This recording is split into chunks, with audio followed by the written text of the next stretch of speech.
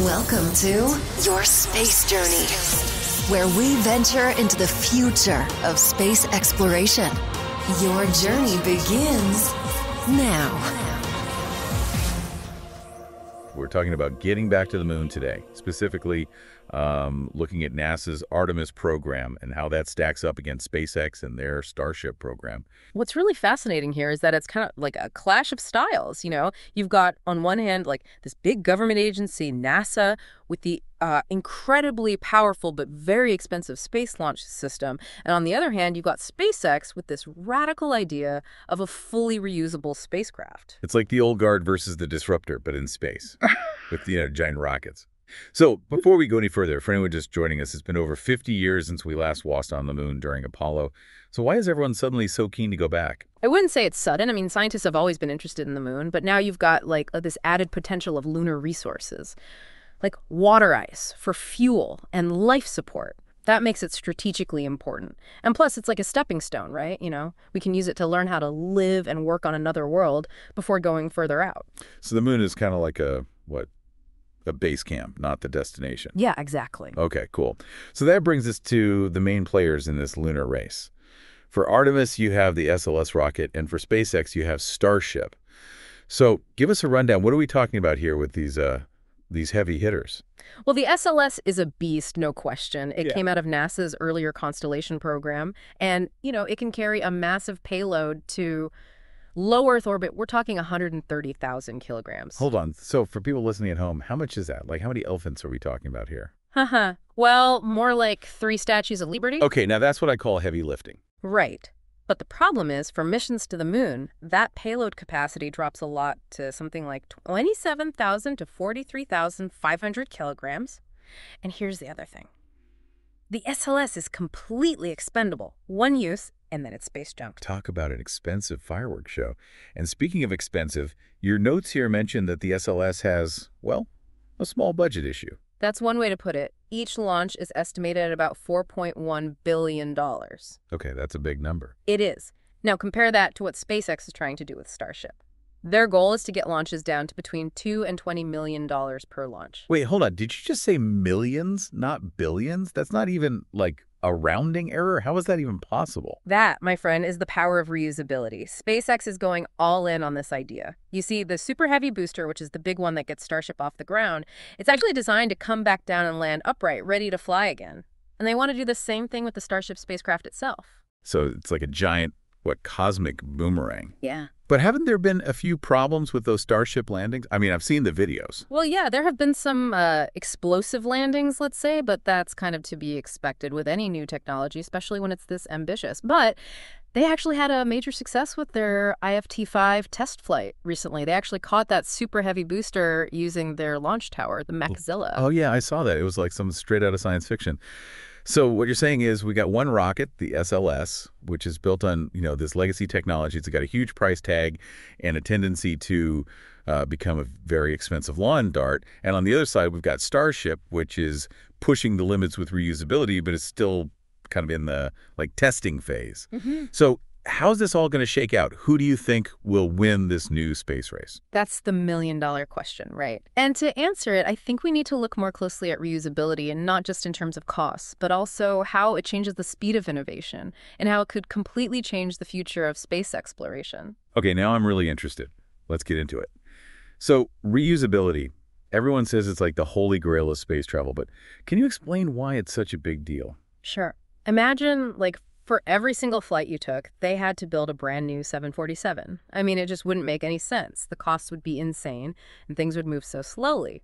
So that's the game changer with reusability. Right. So no more tossing a multi-billion-dollar rocket in the trash after just one use. Exactly. With Starship, SpaceX could launch many, many times a year, maybe even every month, using the same hardware.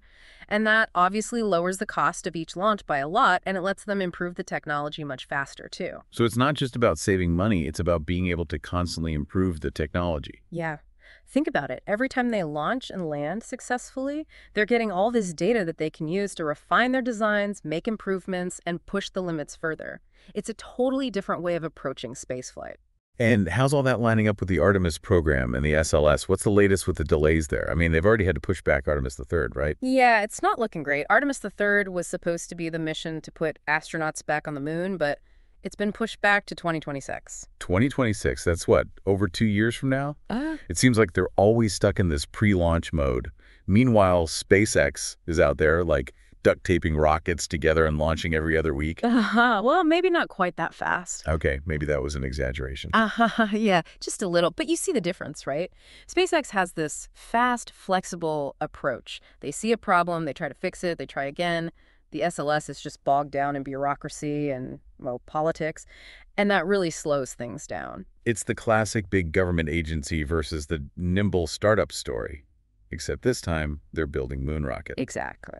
But here's the real kicker. Your notes say that NASA is jumping on the Starship bandwagon for Artemis III. It's true. They're actually going to use SpaceX's Starship as the human landing system for Artemis III. Hold on. So even though NASA has spent billions on the SLS, they're going to rely on their competitors' technology to get astronauts to and from the lunar surface. Yep, that's the plan. Wow, that's got to sting a bit. Doesn't that make you wonder if the SLS is even worth it at this point? It's definitely a big vote of confidence for SpaceX and their approach, and it begs the question, is this the beginning of the end for the SLS? Will NASA change their whole strategy and fully embrace reusable technology? So let's recap. We've got NASA with billions invested in the SLS, facing all these delays, and now they're turning to SpaceX for help. And then you've got SpaceX moving fast, perfecting their reusable rocket, and they seem to be on track to get to the moon, with or without NASA. What a story, huh? It's kind of poetic when you think about it. This massive government program, years in the making, billions spent, and it could be the scrappy little company willing to try these crazy ideas that actually gets us back to the moon first. It really shows you how fast things are changing in space exploration, you know? Nick, It makes you wonder about the SLS, though. I mean, if Starship keeps having these successes, what happens to it? Does NASA just keep spending billions, or will they, switch gears completely and go all in on reusable rockets? And what happens if SpaceX is really able to make space travel cheaper and more frequent? I mean, that opens up all kinds of possibilities, doesn't it? Oh, absolutely. Like, imagine asteroid mining becoming a real thing.